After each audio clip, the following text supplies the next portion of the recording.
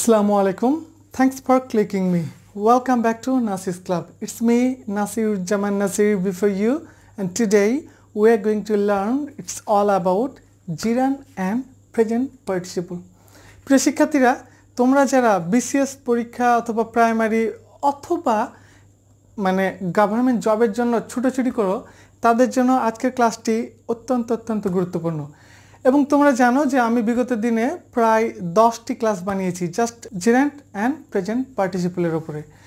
তোমরা যারা job seeker তাদের জন্য তো অত্যন্ত গুরুত্বপূর্ণ। এছাড়াও যারা টিচিং পেশায় রয়েছে, যারা গ্রামার শেখাচ্ছ, যারা জব প্রিপারেশনে রয়েছে, তাদের জন্য এই ক্লাসটি অত্যন্ত গুরুত্বপূর্ণ।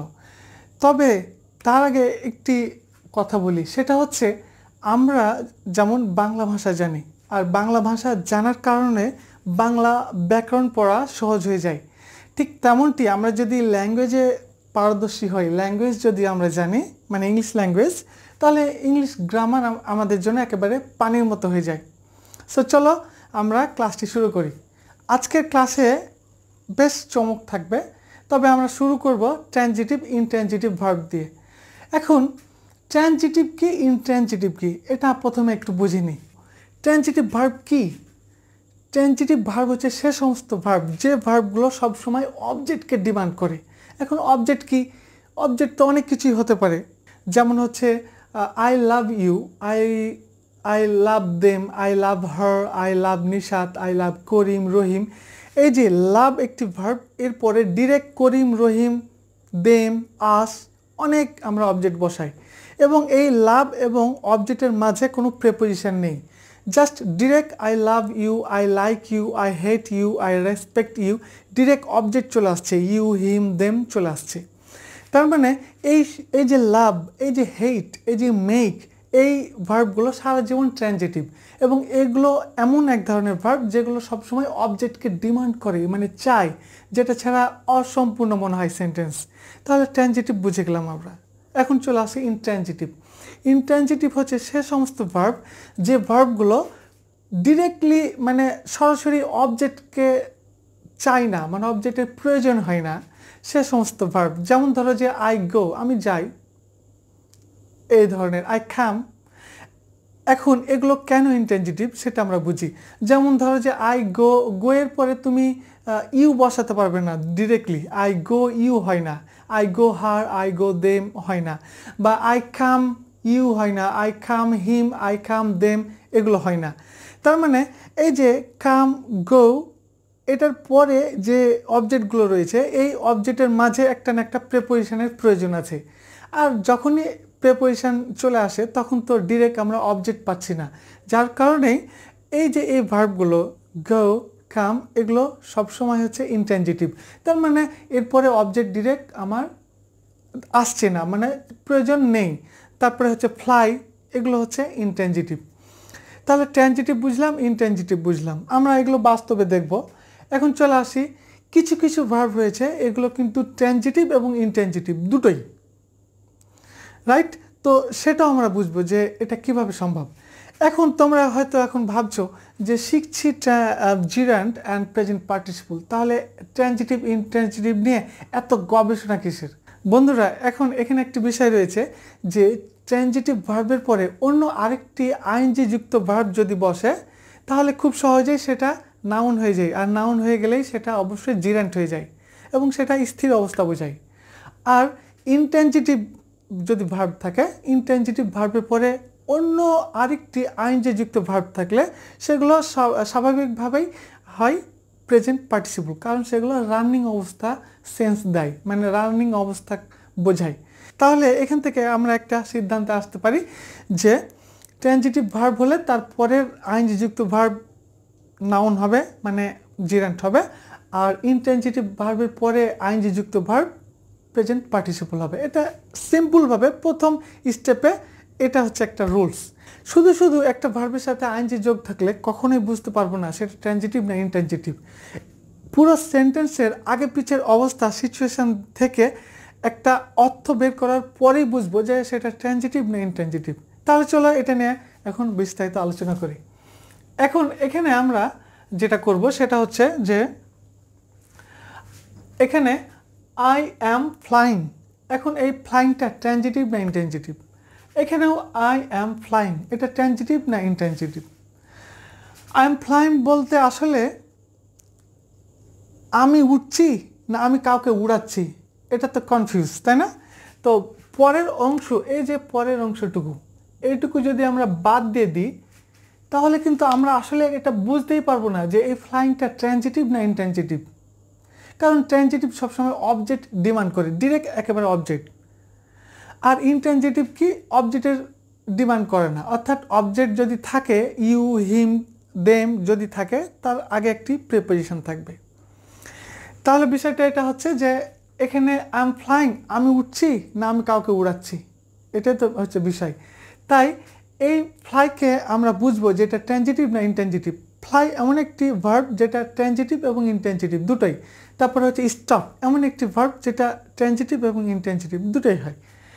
এখন এখানে আমরা কাইট দেখে বুঝবো যে কাইটটা কি। কাইট মানে হচ্ছে ঘুড়ি। আই এম ফ্লাইং মানে আমি উড়াচ্ছি কাইট মানে ঘুড়ি, এটাই তো হওয়া উচিত। তাহলে আমি ঘুড়ি উড়াচ্ছি মানে আমি একটা জিনিসকে উড়াচ্ছি, মানে আমি একটি অ্যাকশন করছি যেটা অপর পক্ষকে আমার দরকার। আমি উড়াচ্ছি বলতে নিশ্চয়ই কিছু না কিছু মানে ডিমান্ড করছে, মানে কিছু না কিছু চাই, আশা করছি যে আর একটা কিছু বসালে সেন্টেন্সটা পরিপূর্ণতা আসবে। এই জন্য এটাই হচ্ছে ট্রানজিটিভ ভার্ব। এই ফ্লাইটা এখানে ট্রানজিটিভ হয়ে যাচ্ছে। আর নিচে দেখি I am flying in the sky, এটার অর্থ কি? আমি কি উড়াচ্ছি স্কাইয়ের মধ্যে? হ্যাঁ, এটাও হতে পারে আমি উড়াচ্ছি স্কাইয়ের মধ্যে, কিন্তু তার আগেও প্রশ্ন আসছে যে আমি আসলে কি উড়াচ্ছি, রাইট? সেক্ষেত্রে এখানে এতটুকুতে মনে হচ্ছে যে I am flying in the sky মানে আমি কাউকে উড়াচ্ছি না, আমি নিজেই উঠছি, এটা হচ্ছে একটা অর্থ। তাহলে আমি যেখানে নিজেই উঠছি সেক্ষেত্রে আমার এখানে কিন্তু অবজেক্টকে ডিমান্ড করছি না, ডিরেক্ট যেমন কাইট এরকম কিছু ডিমান্ড করছি না। তাহলে আমার এই সেন্স থেকে, অর্থ থেকে বুঝতে হবে যে এটা ট্রানজিটিভ এবং এটা হচ্ছে ইনট্রানজিটিভ। তাহলে আমরা ট্রানজিটিভ এবং ইনট্রানজিটিভ ক্লিয়ারভাবে বুঝে গেলাম যে এটা হচ্ছে ট্রানজিটিভ আর এটা হচ্ছে ইনট্রানজিটিভ, এই ভার্বটি দুটোই। ওকে, অল রাইট। এবার আমরা নিচে চলে আসি। এখানে স্টপ কিন্তু ট্রানজিটিভ ইনট্রানজিটিভ দুটোই কিন্তু ভার্ব। এখন তোমাদের মধ্যে অনেকেই হয়তো ভাববে যে এত ট্রানজিটিভ ইনট্রানজিটিভ শিখে আমার লাভ কি? ডেফিনেটলি জব প্রিপারেশনের ক্ষেত্রে বা বিসিএস এর ক্ষেত্রে ট্রানজিটিভ ইনট্রানজিটিভ আইডেন্টিফাইয়ের ক্ষেত্রে এটা অত্যন্ত গুরুত্বপূর্ণ। তবে আজকের এই ভিডিওতে আমরা ট্রানজিটিভ ইনট্রানজিটিভ দিয়ে আমরা প্রেজেন্ট পার্টিসিপল এবং জিরান্ডকে আইডেন্টিফাই করব। আমরা খুব ভালো করে জানি যে ট্রানজিটিভ ভার্বের পরে আইএনজি যুক্ত আরেকটি ভার্ব বসলে সেটা খুব সহজেই সেটা জিরান্ড হয় এবং সেটা স্থির অবস্থাকে বোঝায়। এবং ইনট্রানজিটিভ ভার্বের পরে আইএনজি যুক্ত যে কোনো ভার্ব থাকলে সেটা খুব সহজেই প্রেজেন্ট পার্টিসিপল হয় এবং সেটা অ্যাডজেক্টিভ বোঝায়। এটা আমরা খুব সহজেই জানি। এখন আরেকটি উদাহরণ আমরা দিলে আরও তোমাদের জন্য সুবিধা হবে। ট্রানজিটিভ হচ্ছে সে সমস্ত ভার্ব যেটা হচ্ছে আমি কাউকে মনিটরিং করব, আমি কাউকে উড়াবো, আমি কাউকে হেল্প করব, আমি কাউকে কিছু একটা করব, মানে আমি কোন একটা অ্যাকশন কারো ওপর প্রয়োগ করব, কাউকে করব। আর ইনট্রানজিটিভটা হচ্ছে আমি কারো ওপর কিছু করব না, বরং আমি নিজেই উড়ব। একটা হচ্ছে আমি উড়াবো কাউকে, আর একটা হচ্ছে আমি নিজেই উড়ব। কাউকে উড়াবো হলেই সেটা হবে ট্রানজিটিভ, এবং সেক্ষেত্রে আমাদের তার পরের ভার্বটি হবে জিরান্ড। আর নিজেই যদি উড়ি তাহলে এই উড়ার পরের যে ভার্বটি থাকবে সেটা হচ্ছে প্রেজেন্ট পার্টিসিপল। এটা খুব সিম্পলভাবে মনে রাখতে হবে আমাদের। এবং এরপরে আরও কিছু উদাহরণ আমরা এখানে দেখার চেষ্টা করি। সেটা হচ্ছে স্টপ। স্টপ হচ্ছে এমন একটি ভার্ব সেটা ট্রানজিটিভ এবং ইনট্রানজিটিভ দুটোই। কিন্তু কিভাবে বুঝবো আমরা যে এখানে ট্রানজিটিভ আর ইনট্রানজিটিভ? এটা যেমন একটি গুরুত্বপূর্ণ বিষয় জব প্রিপারেশনের ক্ষেত্রে, বিসিএস বা যে কোনো জবের ক্ষেত্রে, ঠিক একইভাবে আমাদের এখানে একসাথে আমাদের জিরান্ড এবং প্রেজেন্ট পার্টিসিপল সেটাও কিন্তু আইডেন্টিফাই করার সুযোগটা এখানে চলে আসবে। তাহলে আমরা এখানে দেখি ইট স্টপড রানিং। এখন এটার অর্থ আমি লিখেছি যে ইট স্টপড রানিং মানে এটা চলাকে বন্ধ করেছিল, মানে একটা রানিং অবস্থা, এই রানিং অবস্থাটাকে বন্ধ করেছিল। তাহলে এটা আমাদের ট্রানজিটিভ না ইনট্রানজিটিভ, এটা কীভাবে বুঝবো? আসলে এটা আমাকে পরের অবস্থা দেখে বুঝতে হবে যে এটা ট্রানজিটিভ না ইনট্রানজিটিভ, যেটা এখান থেকে আমরা বুঝতে পেরেছিলাম যে এটা ট্রানজিটিভ। তাহলে এটাকে রানিং বলতে একটা জাস্ট নাউন অবস্থাকে বোঝাচ্ছে, একটা জাস্ট স্থির অবস্থাকে বোঝাচ্ছে। চলা, খাওয়া, যেমন হচ্ছে যে হাঁটা, হাঁটার ইংরেজি কি? ওয়াক মানে হাঁটা, বাট এটাকে যখন সাবজেক্ট হিসেবে ব্যবহার করব তখন ওয়াকিং মানে হাঁটা, ডান্সিং মানে নাচা। এগুলোর অর্থ কিন্তু নাচা বলতে রানিং অবস্থা বোঝাচ্ছে না, ওয়াকিং বলতে হাঁটা রানিং অবস্থা বোঝাচ্ছে না, এটা জাস্ট নাউন অবস্থা, স্থির অবস্থাকে বোঝাচ্ছে। তো ঠিক এইখানে ইট স্টপড মানে এটা মানে কোন একটা বিষয় স্টপ মানে থামিয়েছিল কাকে? রানিংকে। ওই যে বললাম যে আমি কোনো একটা জিনিসকে উড়াচ্ছি, কাউকে উড়াচ্ছি, সেক্ষেত্রে এটা হবে ট্রানজিটিভ। আর আমি যদি নিজেই উড়ি তাহলে সেটা হবে ইনট্রানজিটিভ। ঠিক তেমনভাবে এটা মানে কোন একটা জিনিস স্টপ করেছিল মানে থামিয়েছিল কাকে? রানিংকে, কোনো একটা রানিংকে থামিয়েছিল। তাহলে খুব সহজে আমরা এটা এখান থেকে বুঝতে পারছি যে এটা হচ্ছে ট্রানজিটিভ। এবং নিচে আরেকটি আমরা দেখি উদাহরণ, সেটা হচ্ছে যে এটা স্টপ, এটা থামিয়েছিল না নিজে থেমেছিল, এটা বোঝার জন্য আরেকটু সামনে যায় রানিং। একই জিনিস এখানে দেওয়া আছে, বাংলাটা আমরা দেখার চেষ্টা করি। এটা চলতে চলতে বন্ধ হয়েছিল। আসলে বন্ধ, এটা চলাকে বন্ধ করেছিল, বা এটা হাঁটাকে বন্ধ করেছিল, বা এটা নাচাকে বন্ধ করেছিল, এগুলো একই ধরনের কথা। এগুলোতে সবসময় এই রানিংটা হবে কি? জিরেন্ট। আর এখানে হচ্ছে যে it stop running, dancing, walking, যেটাই দেই না কেন বিষয়টা এরকম হবে যে এটা চলতে চলতে বন্ধ হয়েছিল, মানে এই ঘটনাটা এটা কিন্তু কাউকে কিছু করেনি, যেটা ওপরে বোঝাচ্ছিল যে অন্য কাউকে থামিয়েছিল। আর এখানে বোঝাচ্ছে যে এটা নিজেই থেমেছিল। কি করতে করতে থেমেছিল? এটা বাঁচতে বাঁচতে থেমেছিল, এটা হাঁটতে হাঁটতে থেমেছিল, এটা চলতে চলতে থেমেছিল, এটা কিছু না কিছু করতে করতে থেমেছিল। তার মানে একটা রানিং অবস্থা করতে করতে সে নিজেই থেমেছিল, কাউকে থামায়নি। আর আমরা এখানে এটা শিখেছিলাম যে সে নিজেই যদি ঘটনার মধ্যে সম্পৃক্ত হয়, নিজেই নিজের কথা বলে, তাহলে সেটা ইনট্রানজিটিভ। আমরা এখানে এটাকে ইনট্রানজিটিভ হিসেবে পেয়ে গেলাম। এখন ইনট্রানজিটিভ যদি পাই তাহলে তার পরের যে ভার্বটা থাকে সেটা কি? সেটা হচ্ছে প্রেজেন্ট পার্টিসিপল। তবে এখানে একই সেন্টেন্স, বাট এটা বুঝবো কিভাবে? এখানে কিন্তু বাংলা অর্থ বের না করা পর্যন্ত আমরা বুঝবো না যে এটা আমরা কি অর্থে ইউজ করছি। রানিং বলতে চলতে চলতে, ডান্সিং বলতে ডান্সিং করতে করতে, ওয়াকিং বলতে হাঁটতে হাঁটতে, তার মানে এটা হাঁটতে হাঁটতে, এটা চলতে চলতে, এটা বাজাতে বাজাতে থেমেছিল। তাহলে অবশ্যই এটা রানিং বোঝাচ্ছে। এবং এটা বাংলা দেখে আমরা প্রমাণ করতে পারছি যে এই রানিং এখানে পিপি অর্থাৎ প্রেজেন্ট পার্টিসিপল। নিশ্চয়ই তোমরা বুঝতে পেরেছো, যারা অ্যাডভান্স লেভেলের স্টুডেন্ট তাদের জন্য এটা অত্যন্ত গুরুত্বপূর্ণ। ইভেন যারা ট্রেনিং করায় তাদের জন্য এটা অত্যন্ত গুরুত্বপূর্ণ। এবার আরও কিছু উদাহরণ আমরা দেখব। ইউ স্টপ রাইটিং মানে কাউকে বলছি, তোমাকে বলছি ইউ স্টপ রাইটিং বা ইউ স্টপ ওয়াচিং। তুমি বন্ধ করো, মানে তুমি একটা প্রথম পক্ষ সাবজেক্ট, তুমি বন্ধ করো রাইটিং লিখা, মানে তুমি লিখাকে বন্ধ করো। নিশ্চয়ই স্টপটা এখানে ট্রানজিটিভ, কারণ এ পক্ষকে রাইটিংকে থামাতে বলছে। You stop writing, that's it. তাহলে এটা আমরা খুব সহজে বুঝলাম যে এটা জিরান্ড। এখন নিচে দেখি, হি টক্স রাইটিং, সে কথা বলে। এখানে কি? সে কথা বলে। লিখা যদি বলি, এখানে যে লিখা রয়েছে তাহলে কি মানাবে? মানাবে না। এখানে বিষয়টা এমন হবে যে হি টক্স রাইটিং মানে সে লিখতে লিখতে, আমরা জানি যে আইএনজি থাকলেও লিখতে লিখতে এটা চলে আসে। তাহলে এটা ম্যাচ করছে যে সে লিখতে লিখতে কথা বলে।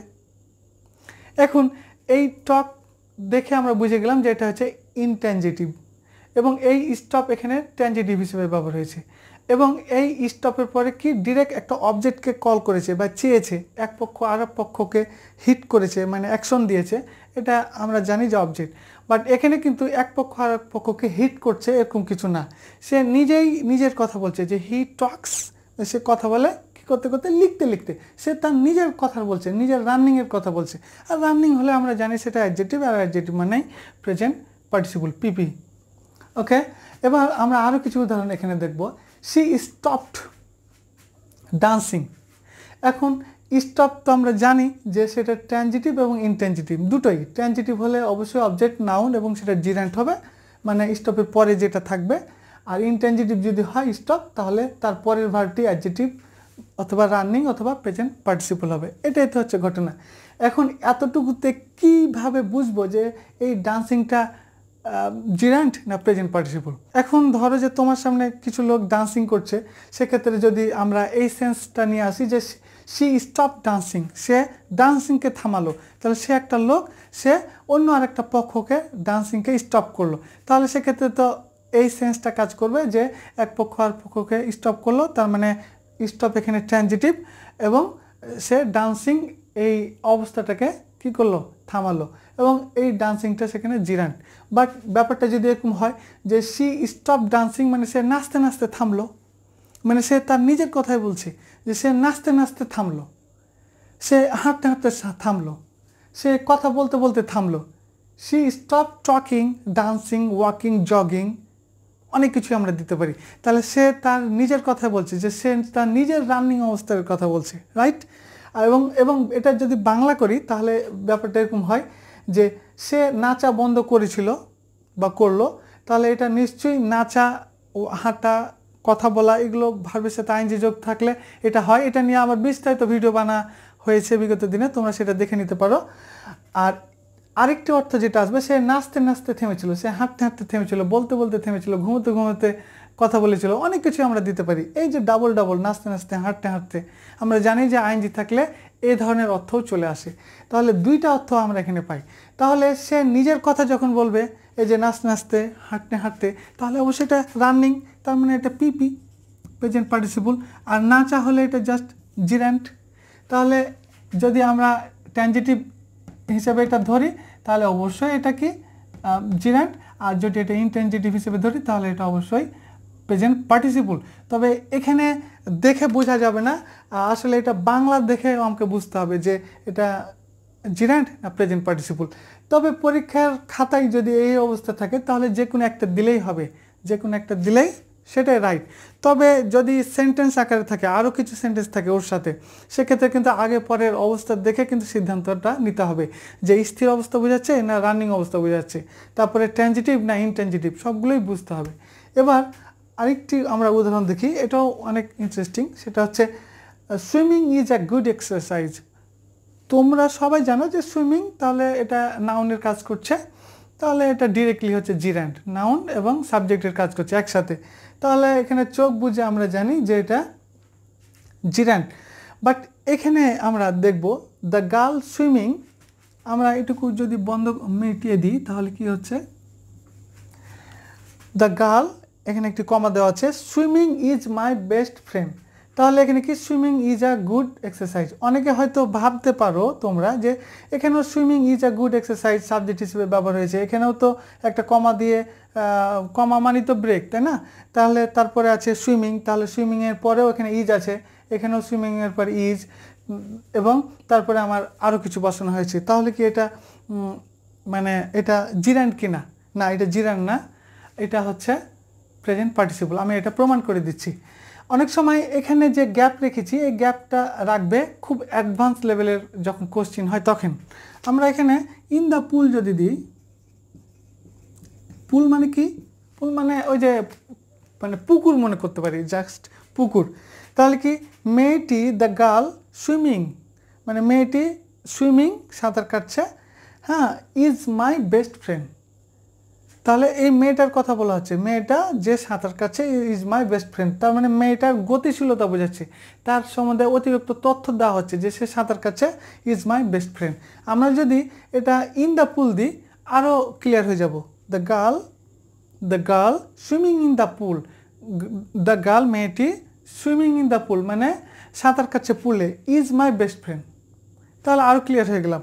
আর যদি ইন দ্য পুল না থাকে তাহলে আমরা যদি মনে করি যে swimming is my best friend, এটা যদি অর্থ বানাতে যাই তাহলে কি হবে, কখনোই হবে না যে swimming is my best friend.